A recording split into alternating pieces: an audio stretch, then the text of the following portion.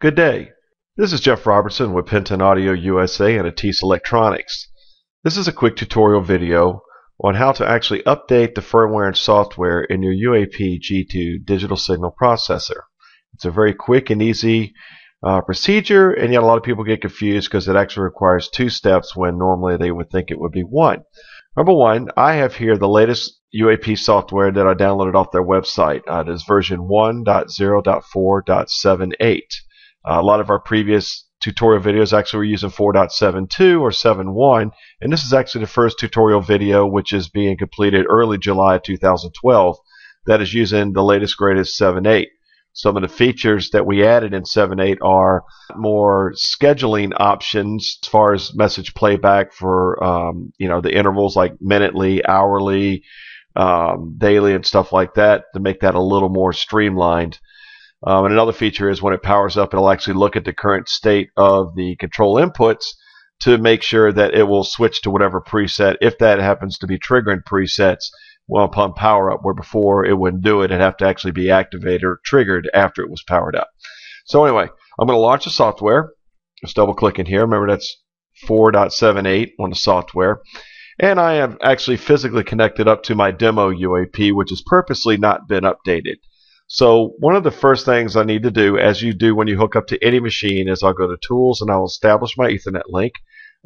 This is the default IP address of every UAP shipped from our corporate headquarters up in Pawtucket, Rhode Island at 192.168.100.6. So first thing I always like to do instead of trying to connect directly up is I just search to make sure I'm actually connected and we're all talking. And by the way, we have a tutorial video on how to connect and compile and configure your Windows IP7. We have two videos on those on YouTube as well. So if you're unfamiliar with this procedure, please feel free to grab those videos and take a quick look. They're very short.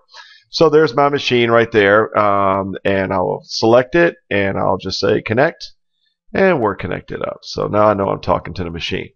Now there's a couple of ways that I can look if I just wanted to double check and see what version's actually in the machine. I can actually go to this hotkey where it says version. I'm just hovering over it, or I can go to Window.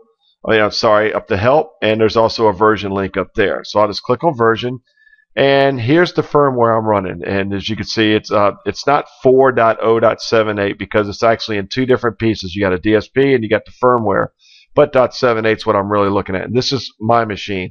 If I had multiple UAPs in my network, they would all be listed in separate columns, up to 12 max in any one single system. So I got UAP1, so the first thing I want to say is let's read and see what's in there. So it's going to look, and I can see I've got .71 for the firmware, and the DSP is 1.0.1.0, which really doesn't mean much to me. All I know is I've got 7.1 there, I got 7.8 here, this isn't matching up, this too isn't matching up. So I want to make sure I update the machine to the current software that I'm running on my laptop. So make sure I don't have any problems, any compile errors or connection errors like that. So I will close this, and we will go up here to Tools, and I will go to Update. So that's right in the Tools window, and the very first one is Update. So now when I do Update, there's a couple things. One is it automatically will go to my 1.0.4.78 file, and it has two main files in here that need to be updated. One is my DSP, as you recall from when we were looking at it at the read, and the other one is the MCU, this is what I'm using on mine. And you can see MCU update, and we got DSP update. These are the two main files. The rest are just remotes. So if you have remotes out there hooked up to your system, you have to do the exact same thing to your remotes. I don't have any remotes hooked up to mine right here. So the first thing I want to do is my DSP.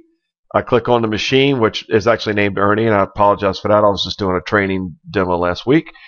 And so we will connect this up, and I'll say update. And there we go. We are updating.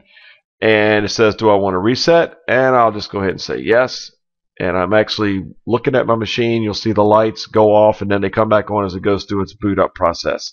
So this may take a second. Okay. Now we're all set up with that one. Now the next thing I want to do is go up here to my tab and click on the MCU tab. And I know I'm looking at my MCU update for 4.78. I'll select the machine I want to talk to, which is my only demo machine here. They would all be labeled here. And I'll click Update on that.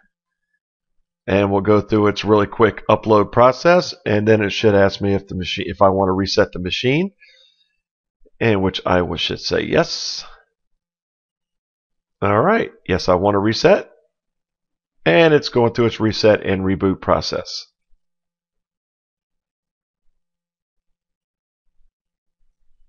All right, now I have just updated my demo machine, so let's just go up to version. Well, I'll just go up here to the quick link. Remember, I can go to help and click on that and go to version, or I'll just go to my hotkey here. And I got my UAP1. I will do a read, and as you can see, now I'm using .78, and these both match up. So now I know I'm completely updated and I'm in sync with my firmware on my computer and the firmware and software that's residing within the UAP digital processor. So there you go. It's that easy to update your current firmware. As a general rule of practice, what I like to do, and remember, you do not lose the design that's in the software. If you go from really, really, really early ones, where if you're watching these videos you really won't have, to some really later ones, there is a potential you could lose some stuff, but for the most part, you should not lose any of your design or any of your functions in your design. We just add features. They're not big bug fixes or major rewrites of the software or the firmware. So thank you very much. If you have any questions, just remember, go to our website at www.penton-usa.com or give us a call and talk to any of the tech support people. Once again, I'm Jeff Robertson with Penton Audio. Thank you very much and happy trails.